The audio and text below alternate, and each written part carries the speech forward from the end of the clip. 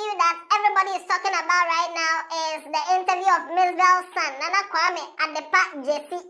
10-year-old boy has been interviewed, and the kind of things that he said, it has brought some kind of controversy and mixed feelings. Some people agree with him, some people don't agree with him. Some people are asking, why should Mzbel try to, bring up the boy in such a manner? Some people are calling it indoctrination and a whole lot.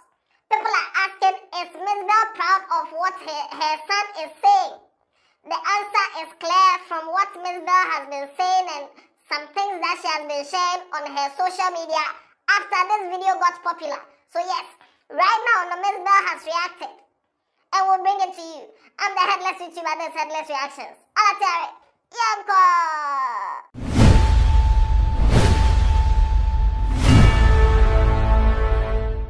So this interview on Obi TV is trending, and the 10-year-old son of Mzbel has said a lot of interesting things. These are some of the things that he said. Watch this video. Are you a Christian? No, please. Why? For that, I can't say. So you don't want to be a Christian? No.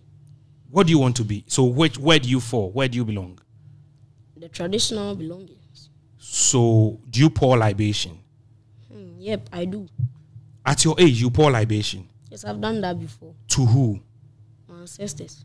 Your ancestors. You believe in ghosts? Or ancestors? I believe in both. But you don't believe in Jesus Christ? No, I can't. You can't believe in Jesus Even if Christ? I see him standing here, I'll ask him so many questions, he can't answer. Adepa, live after death. Where do we go to? I believe we go where we want to go to. Where we want to go to? If you believe you go to heaven, you go to heaven. I've never seen anyone going to hell before. When a person dies, you don't see their ghost going up. For all you know, the ghost could still be here. But the Bible says that it's appointed unto man. But the Bible was written by man, so man could be lying. Who told? You said the Bible was written by man. Yes, or God wrote the Bible. What? Okay, so let's imagine Jesus Christ appears here. What is some of the things you're going to ask him? Why didn't you avoid human beings from creating sin? Why are you against sin? Why is hell there for the first place? Why can't you confront them in heaven? Why should hell be there if you have all forgiven? All forgiving should never... It means you have a lot of questions for God. The thing is that he's not there. And he won't be there. Who created you? My mother. She gave birth to me. No, Adepa, you didn't get my question very well. Who created you? I believe through science, human beings were born, not created. And if human beings were created in the first place, I never got to see God as my father or God as my mother. The only person who cared for me is my mother. She buys my clothes, she buys my food, she pays my fees, she does everything. God doesn't do anything for me. And if I'm supposed to stand here and say he has done something for me, I'm supposed to ask. And I say he gave money to my mother. He never came and said my mother should collect the money that he's giving to me. But it was God who caused people to buy from your mom's pub and restaurants. But if I go and ask those people and I say, is it God who called them? They will say no. People are poor and they are praying 247, but they are not getting anything. There is no God. Find a job and stop bragging about God. Now God is, even if he's there crying at his place doing something, it's looking for food. Oh no. If he cared so much, he will make you successful. People never pray to God. They just got money out of a containment hole. People got money for working. I've never in my life heard that this man sat down and just kept on praying for 5 years, and at the end of the day, he got money. But you can hear that this guy worked hard and he got money. There are people who pray and they have a job, but it's still not going on. Oh yes, yeah, so he said a whole lot. The link to the full video is in the description. You can go and check it out. Now, Mzbel shared the interview, the link to the interview on her Facebook. Her Facebook has over 800,000 followers. And this is the caption that she wrote. That was 21 hours ago, as at the time I'm recording this video. I beg, don't be hard on him at the comment section. He is just a kid, 10 years old. Click on the link to the full interview. Just Mzbel knows how people are in the AAE on social media. So already she is preparing people's mind that don't be hard on him. He is just 10 years old. And at the same time, the people ask that, so you know he is just 10 years old. And you allow them to interview him and ask him such questions. And when you finish watching the video or when they finish editing it and they send it to you to cross-check or whatever, you agreed for them to upload it. And now you are telling people to be easy on him. That's what people will say. But the person who interviewed him is somebody that has very close ties with Mzbel. And I'm very sure this is not the first time he's having a conversation with this kid. They've had conversations off camera, and he finds it very interesting, the kind of things that this young boy says. And now, with the permission of the mother, he got the boy on the podcast to talk about a lot of things. Now, from the interview, this guy is obviously very, very interested in technology. He kept saying, ask me questions about tech, about tech, about tech. I've wanted to be on a podcast, and I'm going to say every piece of knowledge I know about myself and about this and about the tech I'm waiting for. Please ask me any question, I'll answer. Just not any boring question. You don't want boring questions? Yes, I want about tech. Technology. But the questions about tech didn't come. It's the questions about the religion that came. Maybe part 2 of the interview will come where to feature the tech questions. But anyway, moving on. Now, when Mzbel posted this, a lot of people in the comment section shared diverse opinions. Somebody said you are just a kid and just don't know what you are saying. May the Lord Almighty have mercy on you. Somebody said, may God have mercy on you. Somebody said, it's sad to see a child being led astray. He doesn't know what he is talking about. I pray he comes to know the truth when he gets to a matured age of accountability. Somebody said wisdom. Gradually, he will be free from those man-made doctrines. Okay. Somebody said his mother has led him astray. We all live to see. Somebody said, I see wisdom in this boy.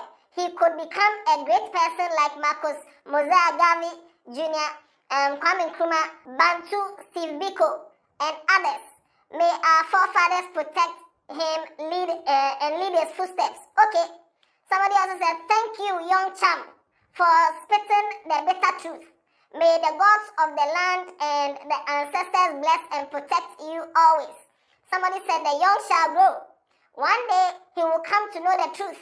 God will use his same boldness and intelligence for his kingdom. Let's give him some time. Somebody said, the ancestral route is the best. Now, you can see from the comment section is diverse. Some people agree with him. Some people don't agree with him. Now, Mzbel shared some of the things, especially the comments and the posts that she agrees with. Then she will share it. Now, these are some of the posts that Mzbel personally read and shared. This is the first one. Somebody said, Mzbel, you have created generational thinker, I swear. And Mzbel shared it so that the 800,000 followers, they will see. Okay, Mzbel shared this one too. And this one said, people introduce their beliefs to their children and it's okay just because it's Christianity or Islam. Mzbel did the same by introducing her beliefs to her son and soon to her daughter, and y'all are going haywire. Chill, guys. And this one too, Mzbel shared it. That, when you were born, your parents told you about Christianity because that's what they believe in. And that one there is okay. When you were born, your parents told you about Islam, taught you about the Prophet Muhammad, taught you about Allah and all that, and you're okay because it's Christianity and Islam. But somebody is also teaching her children, traditional beliefs and not believing in the Bible and the Quran, and that one there, people are shouting. And this one, Mzbel shared it. Okay, now another one too, someone says, someone shares his beliefs, and you have a problem with it, saying the boy has been indoctrinated. you have also been indoctrinated to believe in your beliefs or in your religion. Just say, somebody, the boy, what he's saying, people are saying, oh, your parents are leading you astray. Now you that you also believe in what you believe in, no? What shows that you have not been led astray? And this one too, Mzbel shared it. So Mzbel is indirectly telling you. Indirectly. Let's just say all these things, the Mzbel, Onya and Kono Becca. But somebody has said it. If it were if she got Onya, she agrees with these things. That's why she shared it. Okay, goddess, Mzbel, keep your eyes on the boy. So yes, and she shared this one too. So in all, Mzbel is very proud of her son. Obviously, she's very proud of whatever her son said, and she doesn't have a problem with it because at this point, everything that she has shared on her pages are all in support of her teaching the boy what the boy said, and also bigging up the boy for what he said. So at this point, the owner of the child or the mother of the child agrees with him. So why are you shouting on the internet? Why are you shouting on the internet?